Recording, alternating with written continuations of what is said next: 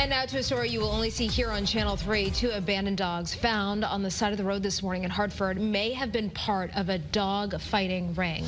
And one of the dogs is now dead and the other is recovering. Channel 3 Eyewitness News reporter Hector Molina joins us live in Hartford with where the dogs were found. Hector.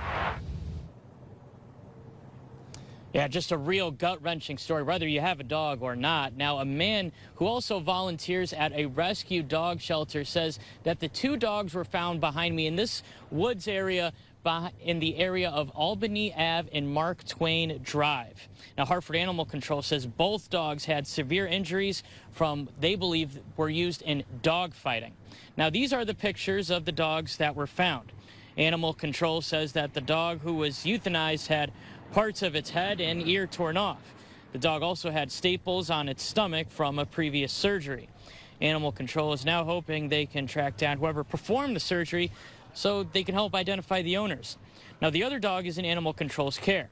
Animal Control says the dogs were well fed, leading them to believe that the dogs were dumped in the woods and not just out roaming alone.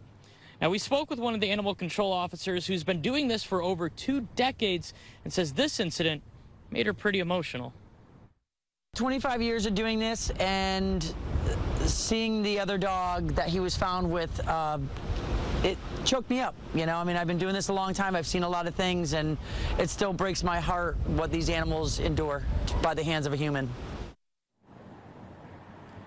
Now, Animal Control still doesn't have a lot of information to go on as to who exactly owns these dogs. They do believe someone knows something and are urging anyone to speak up. We're live in Hartford. Hector Molina, Channel 3 Eyewitness News.